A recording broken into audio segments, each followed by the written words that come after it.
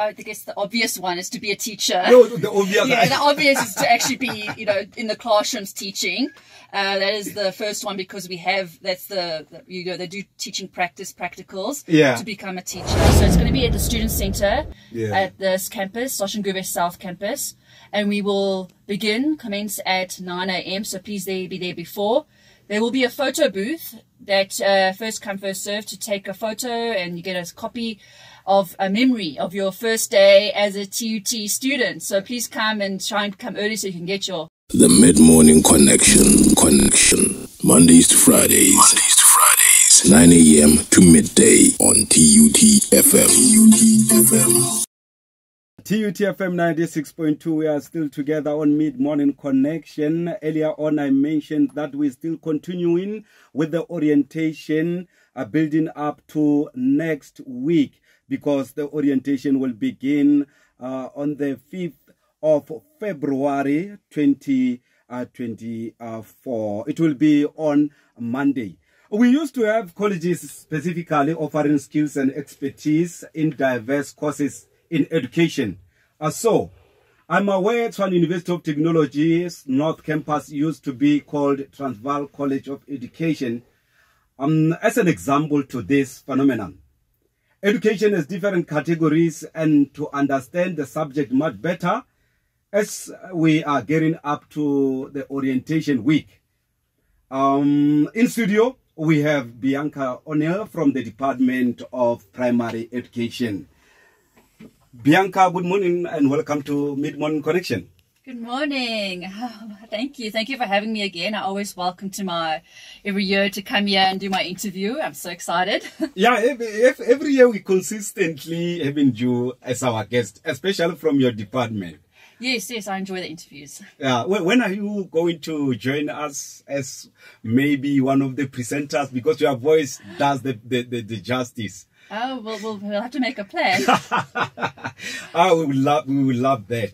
Bianca, just take us through a brief background as to what does primary education entail. All right. Well, the Department of Primary Education the venue is at the North Campus, Tshwane North Campus, building 24. It's actually considered the new building. It's a very nice new building that we've been there for about a year and a half. The Department of Primary Education consists of two phases. We have the foundation phase, which is student teachers aiming to do grade R to grade 3, and intermediate senior phase, which is grade 4 until grade 7. So that is the two primary department educations, and we offer those courses from first year, undergraduate first year to fourth year, and then we have postgraduates in terms of honors and masters and PhD. With this one foundation phase, yes. just take us through how it's done. Foundation phase. The foundation phase, yeah. Meaning? Who qualifies to enroll for that? Well, foundation phase is firstly they must have a passion. Oh, okay. Yes, it's teaching the little ones, so you must have a passion for it. Yeah, that's why. Sorry to interject. That's why I've underlined this one because you are dealing with kids. Yes, so you must have a passion to work with children, and it's also about managing a large classroom of children. It's not just about one or two. It's not babysitting. It's also about teaching. You have to have patience. You have to be very enjoy working with children, because and also you must have a lot of energy. Children are still small, and their concentration. They have to really learn to teach them about being able to concentrate, but they're little, so you have to, have breathing space as well for that. So, and to order to qualify for, firstly, the passion and the eagerness and the energy. And then moving on in terms of your subjects, at the present time, if you have applied and you're registered, your APM score is 25 and above. It is quite competitive. Obviously, when you do your matric results, those who might be doing matric now, or those who are in high school now and would like to do foundation phase teaching, it's very important to get your marks as high as possible, because we do want it's very competitive. And then also presently home language is isiZulu, Yeah. Xitsonga, Sepedi, and Tswana. So unfortunately, we don't cater just yet for the other languages. Maybe in future, we will hopefully do. It's about availability of lecturers, availability in terms of the courses, but the home languages for that, because in foundation phase, majority will be teaching in their mother tongue from grade R to at least to grade 2 or 3 until they move into intermediate phase. And yeah, so the subject combinations, obviously mathematics pure should be about a 5, 4, and then maths literacy a 5, so, or 6. So depending on that, but we've had a lot of registrations already. We are basically, the registrations have been going very well. And as you have mentioned home languages, that Yes. those that will be teaching these kids with their mother tongue. Yes. Do you, as the department, work in collaboration with the applied languages from Tshwane University of Technology? Well, from my understanding, we do have lecturers there that do, but we have lecturers that come in that specify in the subject. Okay. That come in and they... From the other department? Yes, or independently, but as for us. So it depends on where the supply can be from. So that's we get lecturers that are specialized in the languages to lecture, and it's also specialized in teaching young children in the languages. It's not just about the language, it's also about teaching the languages and how you go about teaching the languages. Yeah. And earlier on, as you mentioned, that I think education is one of the most loved and applied academic disciplines at Tshwane University of Technology. Do you still have a space for those that maybe are looking for the space? Well, I can only speak for my department, primary education. I cannot speak for the other 3 departments that are in for the school. As you know, the school is broken down into 4 departments. Exactly. Which is educational foundation, which is the general subjects, and the other 3 departments that are taking in students is TVE, which is technical and vocational education, and MSBE, math, science, business, economics education, and then my department, which is the Department of Primary Education, which is foundation phase and intermediate phase. At this stage, like I said, the registrations have been going very well. Many have applied. I don't know what the numbers stand. It changes day by day. This week, the registrations have been increasing significantly. So I can't really say if there are still spaces. We are still calling those who have not registered to do so. So hopefully that they will register within this week. Obviously, students, they apply for different institutions, and some they decide not to come to TUT for whatever reason. Maybe they go to a university that's closer to where they live, and so they don't come in. So then that space does go to someone on the waiting list. So we do call the waiting list once we know those that are not going to be registering with us. Okay. There's still some that have said they're going to register today and tomorrow, so we please advise to do it as soon as possible if they have not registered, because we're keeping space, but we can only keep it for so long because we need to get onto the waiting list. Okay, we'll go to the news headlines, and then when we come back, we will continue with our conversation. Thank you. Okay. TUT FM 96.2. In case you have just joined us, I have a guest, Bianca O'Neil from Department of Primary Education. Bianca, as you were still alluding to the fact that the admission is still going very well, I would like to ask this question. In fact, you have answered the recruitment processes as well as other questions that I had here. But I just wanted to check with you, actually, what is the number of the students that you normally, as your department, not other 3 categories, but your department will take? Sorry? The number of students. How many students that we intake? Yeah. It really depends. In foundation phase, it's usually 150. And for intermediate phase, it's around 200. But those numbers can vary depending on how many register or how many qualify. But that's around about those score, yes. Okay. For students who will be enrolling for all the categories, for your 4 categories, yes. Maybe just to check with you, what are the career opportunities in education? Well, I guess the obvious one is to be a teacher. No, the obvious. Yeah, the obvious is to actually be, in the classrooms teaching. That is the first one because they do teaching practicals to become a teacher.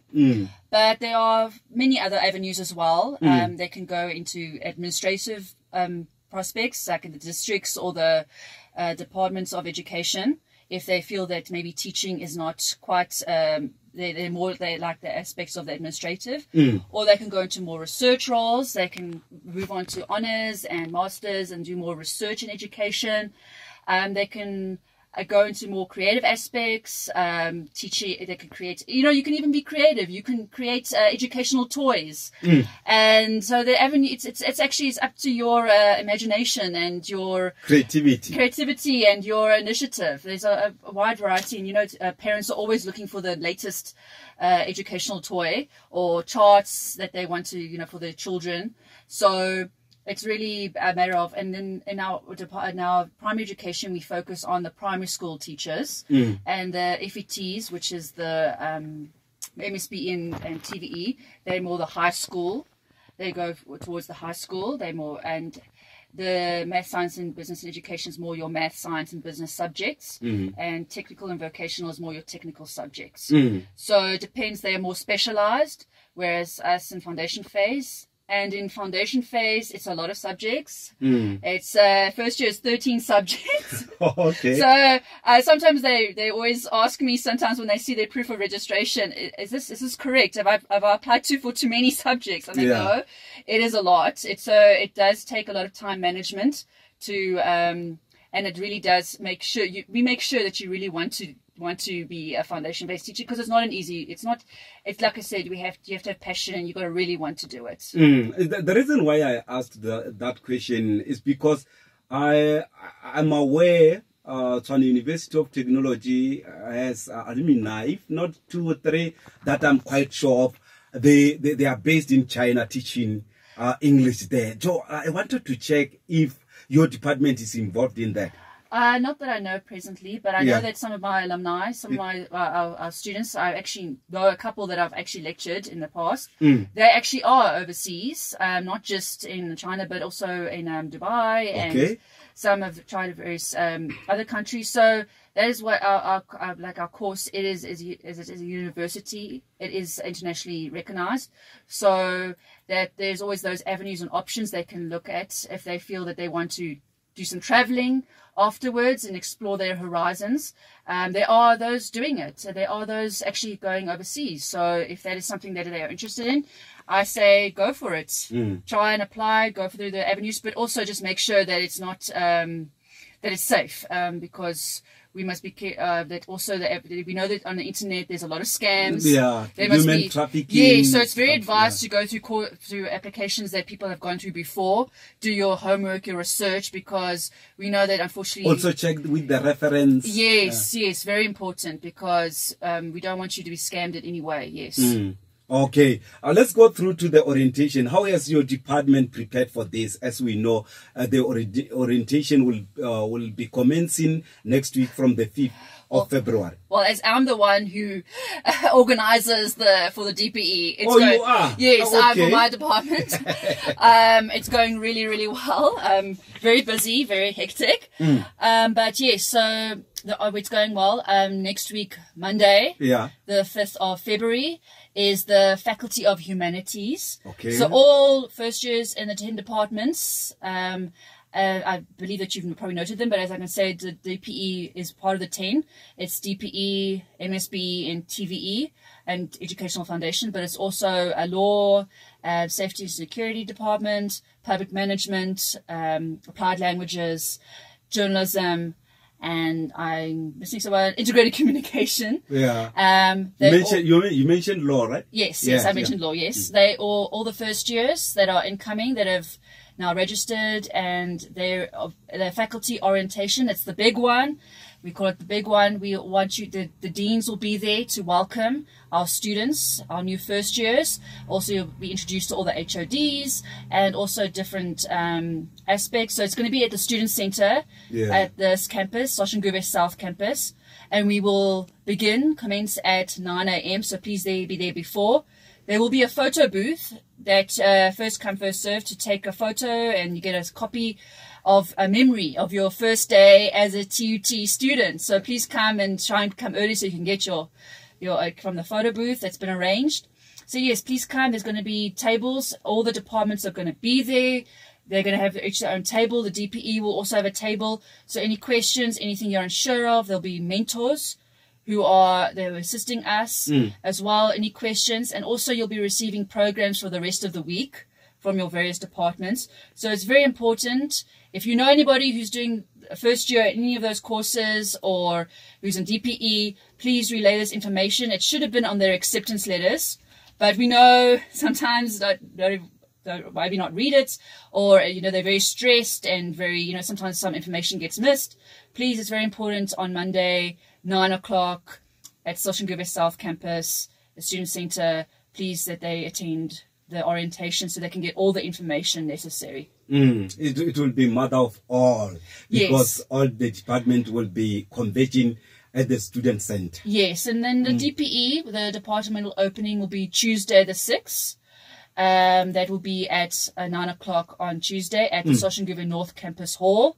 So anybody who is part of the DPE, either you're doing foundation or intermediate phase first year, we will be having our orientation that morning at the Tshwane North Campus Hall, Building 9. We'll be having basically will be focused on our department opening, but it's very important that you attend Monday first. Oh, because yesterday Bukosi Baloy, lecturer of radio broadcast from the Department of Journalism, has been actually emphasizing that after the mother of all the orientation programs, each department will have their own and their diverse department. That's what is going to happen also in education, right? And other academic department. 100%, that we break it down. I mean, it's a great opportunity to get a feel of what all the departments are. It's very important. I think sometimes the students, even students that are fourth year, don't realize that it's a faculty, how how it's broken down to the faculty and its different departments, and some are in south, some are in north. So it's just the idea to get to see everyone who's part of the faculty, meet everyone. It's a nice opportunity to also to meet the deans of the faculty. Very important to see them in person. So also, and it's also going to be TUT FM is also joining us on the day. So that, and then afterwards, most will be on the Tuesday. Some departments are having on the Wednesday. It's broken down so you can see specifically where your department is stationed specifically and where your classes are in particular, so you can ask specific questions about your department. Okay, thank you so much for the detailed information. Any last message that you would like to convey to the general populace of the new students that will be coming into your, or rather absorbed into your department? Well, yes, welcome and congratulations. And it's not easy to get into courses these days. It's very competitive, so congratulations for any department that you're studying with. And for the DPE, we are looking forward to seeing you next week. We're very happy, and all the best with your studies. Please take note of all the information. Everyone is here to help you. Everyone from all the different departments, the support departments, and everyone that you'll be meeting.